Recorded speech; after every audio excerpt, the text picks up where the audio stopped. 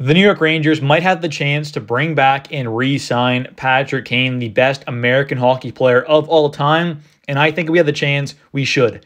I know a lot of Rangers fans don't want to see him brought back for many reasons, and I understand that. And one of the big ones is the lineup situation it'd be weird. You'd have to change up a lot. You're not touching that second line really, but obviously the first and third would probably have to change to fit in Patrick Kane somewhere, and I don't think he's going to be in the bottom six. So you're probably going to see a guy like Blake Wheeler potentially dropping down. But before we take a look at the actual line combos we could potentially see, let's take a look here at the point totals he's had over the last few years. Last year with the Rangers, after being traded at the deadline, had 19 games played, 5 goals, 7 assists, 12 points. And in the playoffs, had 7 games played, 6 points. So not bad. He played decent. I mean, he didn't play his overall best game, I would say, but he still produced offensively, still put up decent point totals, especially in the playoffs, although the Rangers couldn't really get anything done, and Patrick Kane didn't have the overall best, playoff run, I wouldn't say, but he still produced some points, which is obviously a good thing to see. But Patrick Kane, I think if he can come back and he's healthy, obviously it seems like he's healthier than he was last year before the surgery, and if he is, I think this guy can be a truly just great talent to have on your team, and it also probably saves the Rangers from going out there and spending a first or second round pick plus prospects or some other low tier picks like we did last year, getting Tarasenko and Kane, right? So you're saving some good draft capital, which is always important, as well as some good prospects who, again, you want to keep your prospects. So if you can save a first rounder and a decent prospect like, I don't know, like an Adam Sikora or, Adam Edstrom, whatever it is, right? A decent prospect, that is a very valuable thing to have. I mean, keeping that extra first rounder and prospect plus whatever it is, that is very important. So getting Patrick Kane here might mean the Rangers aren't going to go out there and get a Vladimir Tarasenko or a Patrick Kane type at the deadline who are a rental. We're going to be here for that one playoff run pretty much, right?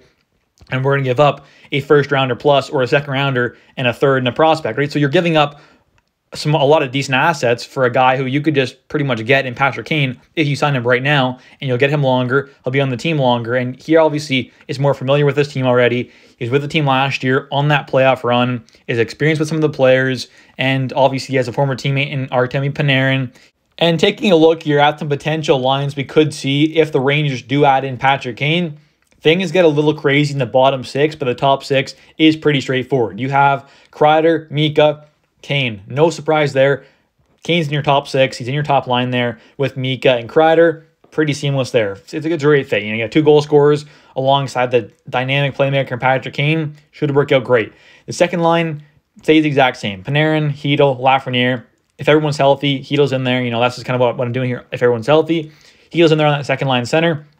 Then you have, though, the bottom 6. Now, this is where things get a little hectic, and it's an absolute cluster of a bunch of players here.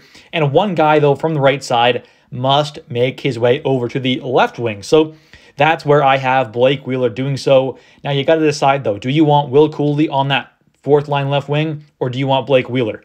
And that's kind of where things get tricky. It's that bottom 6 that I don't know exactly what will happen. I think Trocheck's locked into that 3rd line center. That 3rd line right wing is Kakko's spot. But that 3rd line left winger and 4th line left wing spot, I just don't know what will happen. I'm guessing, like I said, it'll probably be, Cooley or Wheeler as that 3rd line left winger. And then if let's say Wheeler does get that spot, then you're just dropping down Cooley to that 4th line left wing. He's a great player. He's a really good player to have on your 4th line. Although I'd rather see him get more ice time, that might just have to be what happens. And then you move him up with injuries happen or something like that. And your 4th line center, you can pick whether it's, Bonino or Gaudreau, and on that right side, maybe you throw one of those guys, you throw Pitlick or VC. There's a lot of options you can have in that kind of 4th line / bottom 6, but the top 6 for me is pretty much a lock of Kreider, Mika, Kane, Panarin, Hedl, Lafreniere, and then your bottom 6, you figure it out, do whatever you want, but that top 6 would be absolutely stacked. But anyways, guys, thank you so much for watching. If you have enjoyed, please smash the like button. Don't forget to subscribe for daily New York Rangers content. I post every single day. And don't forget to comment down below your guys' thoughts as well. Do you want to see Patrick Kane actually come back and sign with the Rangers? Do you want to see him go somewhere else? And what are your thoughts on the line combos here? Because I think the top 6 would pretty much be a lock. It's just that bottom 6 would be a bit of a cluster and would definitely have to see some things moved around. But thanks for watching, and see ya.